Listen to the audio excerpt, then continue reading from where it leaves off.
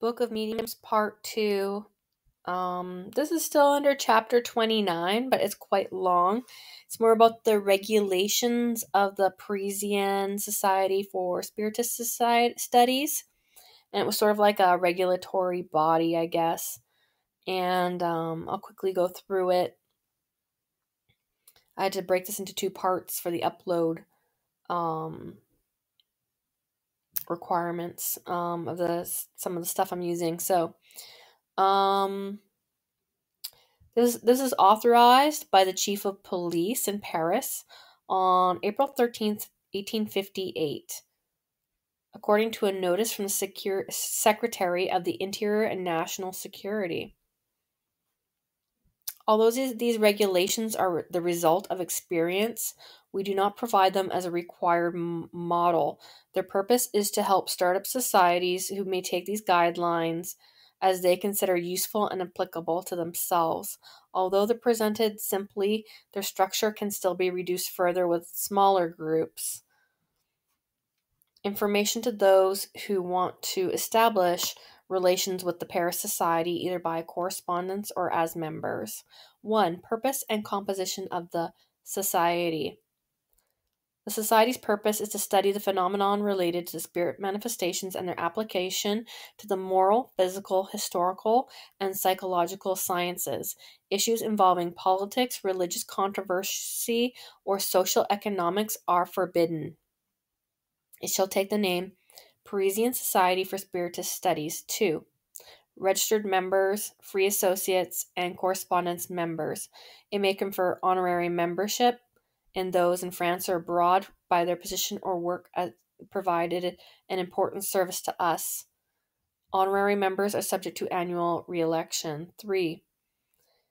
Admit only individuals who sympathize with principles and objective of its projects. Those have been initiated into the fundamental principles of spirit science, or those who are animated by their desire for instruction by it.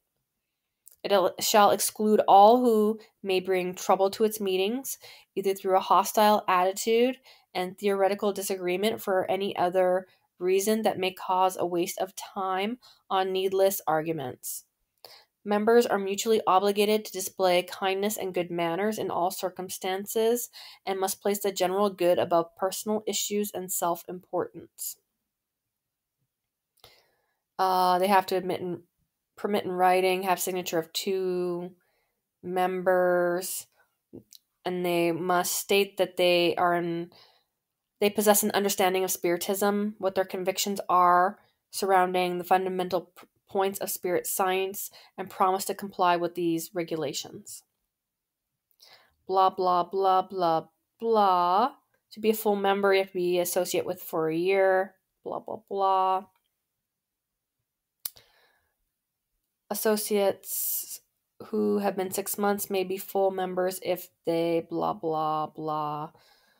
May limit the number of associates and members.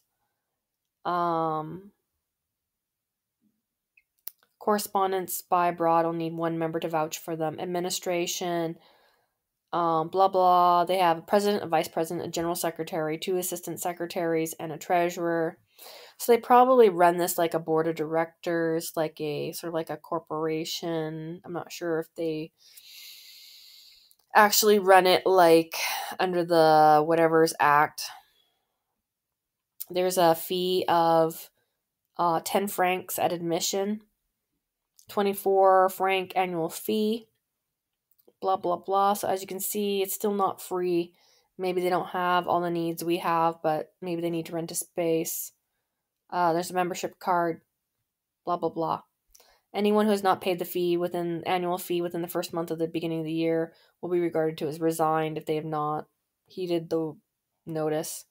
Sessions every Friday at 8 p.m. unless changed as needed, private or general, never open to the public. Each member of the society signs an attendance sheet. Silence and concentration are needed during the sessions and during study time. No one may speak without the president's permission. And that's also what we do with our misas or seances, is you have to talk in order with the president, the one who's running the misa's permission. Um,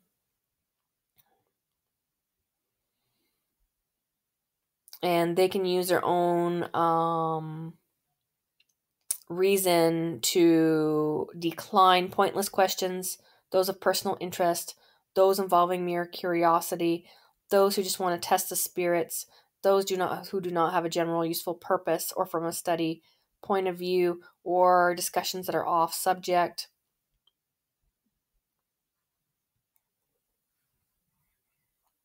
Anyone can ask that the session's brought to order if it deviates.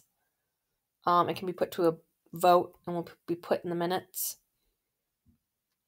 No spirit communication can be read outside the society, so they bring together in some of their meetings, like, oh, so and so this happened over here, so they study together, but there's a submission process for that. Closed sessions are on the first, third, and fifth Friday of the month. No outside persons shall come to closed sessions except in exceptional cases with prior consent. General sessions are on Monday, Wednesday, Fridays of the month. Outside observers may attend temporarily. Authorization may be suspended where appropriate. No one may attend as an observer without being introduced to the President Society member. And so you can see here that there's rules and regulations, or there's certain things that should and should not be done. And your presence in these seances are contingent on your behavior and you agreeing to certain rules and certain behaviors. And that's also why studying Kardec is important, because then you are fully going to more understand Spiritism when you're going into these misas and not be acting out of line, not knowing what's not going on, what's more expected of you, etc.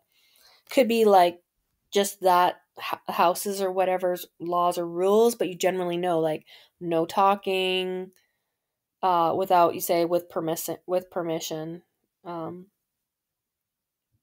Or are the raised hand, or waiting for your turn to talk. That is one of the rules, which is pretty much across the board. And in spiritualist churches, they're even bigger gatherings, and so not everybody even gets a chance to talk or even get a message or things like that. So there's a certain order that has to be maintained.